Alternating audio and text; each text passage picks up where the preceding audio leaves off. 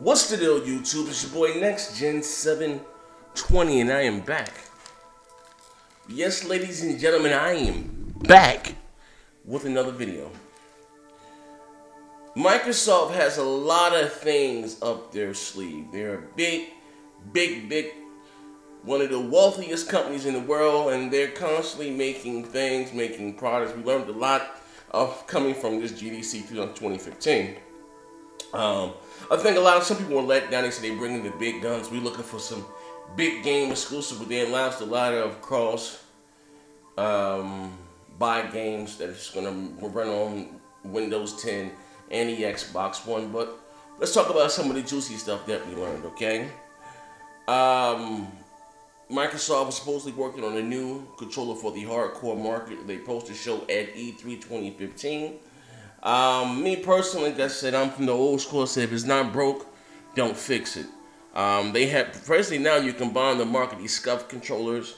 They're about $140, and the programmers use them instead of having the buttons here. They're in the back like paddles or something. I don't like it. It's not for me. Not knocking those who do like it. Just not my type of team. Also, too, what else we have? What have we learned? A lot. Like I told you guys. That the Xbox One still has a lot of NPD, non-disclosure agreements, that they can't talk about a lot of things under the hood. You guys said, the Xbox One is weak, you're just bullshitting, yada, yada, yada. Oh, am I? So, it's come out yesterday. We all know who Brad Wardell is, but let's get down to the juicy part here. It says, GDC 2015 continues to provide more information on the future of technology used to create games. Yesterday, a bunch of the embargoes were lifted, and finally developers were able to speak freely on these topics. As usual, startup CEO Brad Wardell maintained the promise made to his followers on Twitter and divulged information starting with a 15% boost in the Esrams performance on the Xbox One, provided by a tool called Pix. So not only is the CPU getting an increase, the GPU is getting an increase, and also the Esram is getting an increase by 15%. We say, 15% is not a lot, it's nothing to slap your mama about, but we're talking about a closed environment. Developers are going to have access to this really fast RAM in ways that they only dreamed about. The Esram is getting its own API. So not only is the Xbox One getting a new API, DirectX 12, so is the Esram.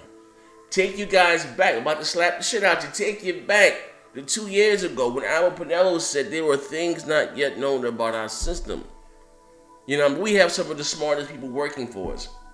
The Xbox One is continually evolving, ladies and gentlemen. Do you see where I'm going with this? Now, I know Phil Spencer came out on stage, made some very vague statements yesterday, and people said, no, he was talking about the PC. But think about this like this.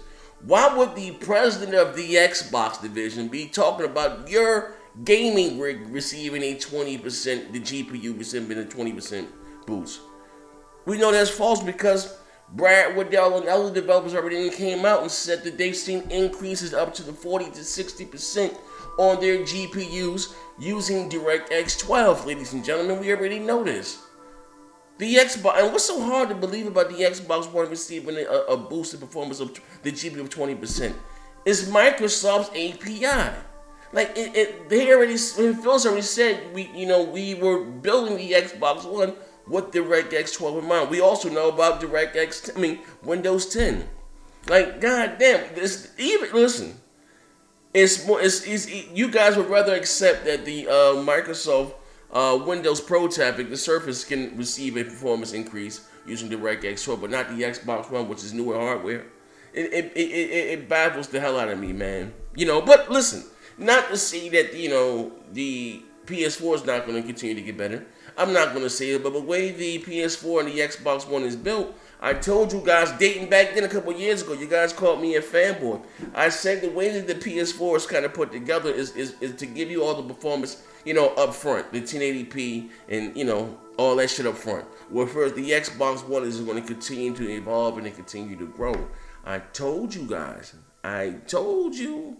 So now we look, the CPU, CPU bound games are going to see a 50% growth in CPU usage. The GPU is getting a boost by 20%, and now also the Esram. Ladies and gentlemen, you remember what Next Gen said? Don't be surprised if the Xbox One becomes a more efficient machine than the PlayStation 4. You guys called me a fanboy. You know, you remember? You remember that? You remember that you called me an Xbot? I didn't know what the hell I was talking about.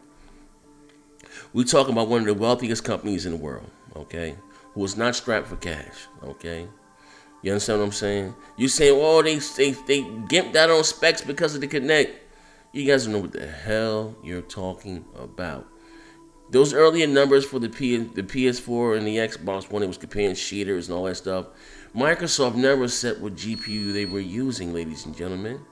Come to find out that the Xbox One, first of all, everything in the Xbox One is custom, but come to find out it has one of AMD's latest GPU that can, handle, dual commands, read and write at the same time, whatever you want. I'm not going to get all too much into technical, mechanical, jumbo, mumbo shit, but just know that the Xbox One is a very, very capable machine. You guys keep saying, oh, it can't do 1080p. Ladies and gentlemen, my God. But anyway, enough of this shit here. Congrats to Microsoft for building a hell of a machine.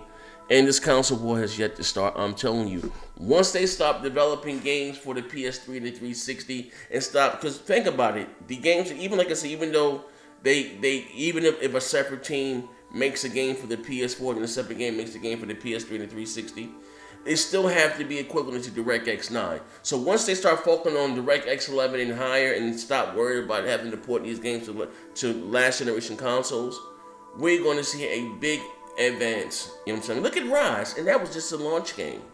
Rise was a launch game, ladies and gentlemen. You understand what I'm saying? But it is what it is. But this is your boy Next Gen 720. Let me know what you think in the comment section below, because Daddy about to play Halo. And as I always say, bang, bang. Damn, dog.